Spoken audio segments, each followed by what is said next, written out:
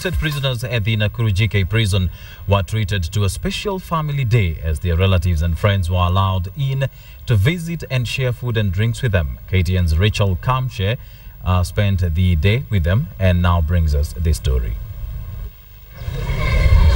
Things were a bit different today at the Nakuru GK prison grounds. On a normal day, this place would be filled with dead silence and serious business. But today, music and entertainment served the better part of the day.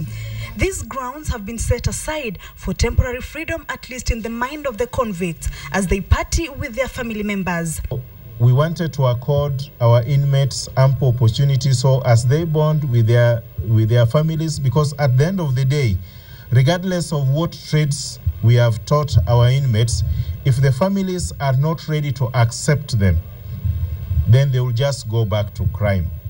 The rare moment for the convicts to set their eyes and hug their relatives and friends, some of whom they have seen for years.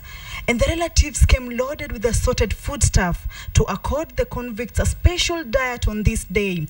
And here, each of them ate and drank to their satisfaction. For this particular inmate here, his family left him the task of sharing the food among his visitors. This is not like any other day, but a special day to us, the glorious family. The young also played their part to brighten the day. One inmate, Maina Mwangi, surprised us with a tale of gratitude of how his being put behind bars had reformed him. He says he was a hopeless drunkard and could not do any manual jobs to earn a living. Lakini nilifurahia jela mimi, vile nilikaa kupata kosi, na sikujua kwanza iko Mungu, nilijulia jela iko Mungu. Kwa sababu ile kitendo Mungu ananifanyia kwa jela ni kubwa sana.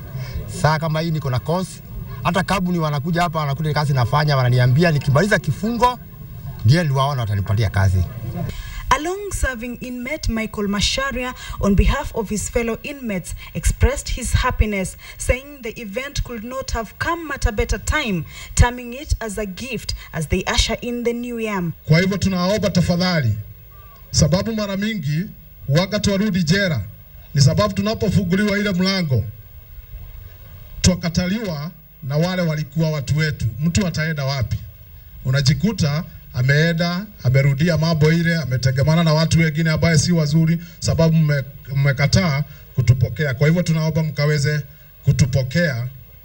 Mwangi also called on the government to offer amnesty to inmates who have been in jail for long, saying most of them have attained technical skills that can earn them a living once they are free. For this parent here, joy carried him away as he thanked the organizers, promising to offer a cow to his son, whom he said had improved a great deal. Nilikuwa mimi nafikiria